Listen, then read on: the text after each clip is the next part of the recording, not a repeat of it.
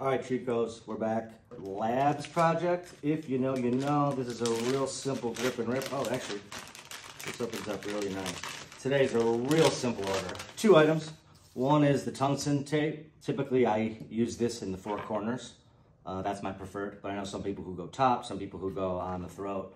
It's really just your preference. However, I have never seen this, so this is the protection tape. So right now, this is how I kind of have mine set up, but it looks a little sloppy, right? It's a little, it looks homemade. I'd really like to put this edge guard over the tungsten tape. I'm gonna bust this open right now. Actually, it's already open. Interesting. Already open. Wow, it's already open. Not the end of the world though. I'm not gonna make a stink about that, but that is back-to-back days from the labs division where I've gotten some interesting orders. All right, let's see. And this looks kind of wide, I gotta be honest.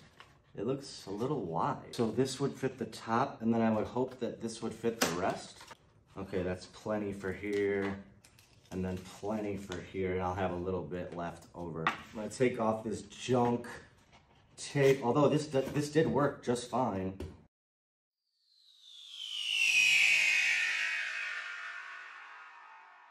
I did a little bit of a mending here. This was slightly wider than I wanted it to be, so I started to see the side of the tape on the face of the paddle, and it was really hard to get it even on both sides, especially in the corners.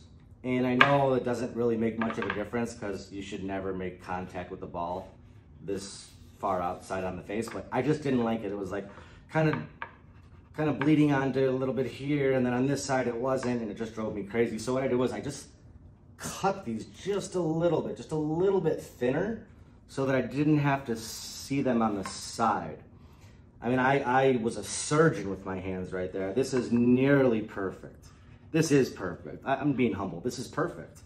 It's like when you go to the iPhone store and you ask them to put the screen protector on your case, the manager comes out, he just knows how to flatten it without bubbles. You know, it's a different animal. We're really, really even now.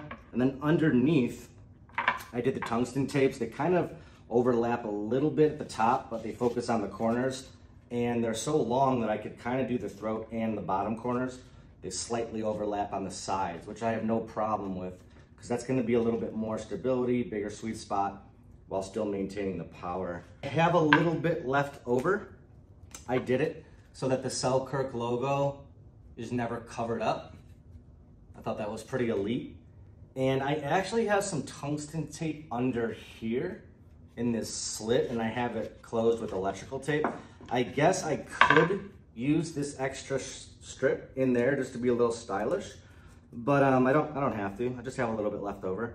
Overall, I like it. It's much better than that gray tape that I was using, and it just looks a little bit more on brand, and it's the stick is really good, and I can't wait to hit with it. That's a wrap. Thank you.